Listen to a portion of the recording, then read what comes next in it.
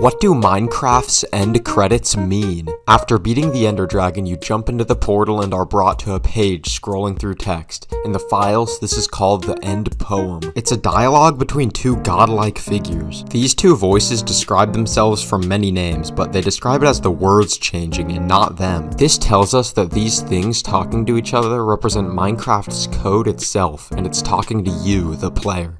And by saying this, it breaks the fourth wall. But what does it all mean?